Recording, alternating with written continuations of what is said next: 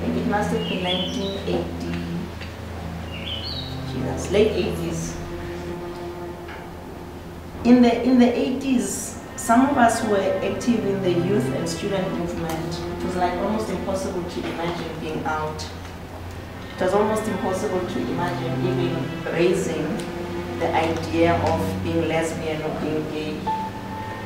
It was almost impossible to imagine that you could even have an agenda for liberation as a gay, lesbian person. I won't talk about LGBTQI, because the truth is that we're talking gay and lesbian. It was impossible to imagine that was possible. And the context defined very much, fighting the anti-apartheid struggle. It was not at that moment what we talk about intersectionality, what we talk about you can't disconnect the one piece with the other piece. But the enemy was clear. The enemy was apartheid, at least that's what we all thought in the country, right? The enemy was apartheid and we needed to get rid of apartheid.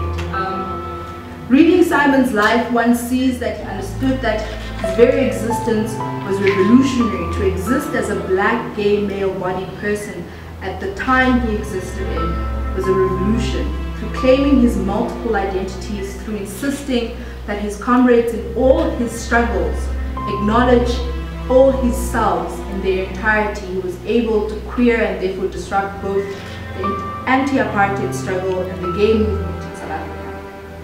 The significance of Simon, I want to add two things to what Simon said in his speech. And those, he said, I'm black and I'm gay, and I'm not going to separate those.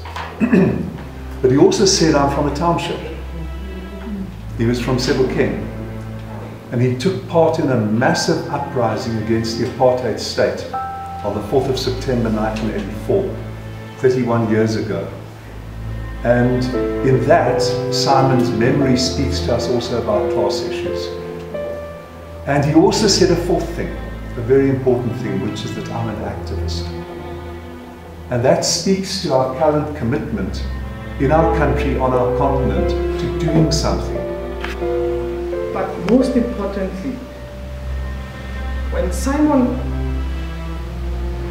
opened up, the lesson that is learned there is about raising the voice actively about access to treatment, access to services, and also acknowledging that we are all affected.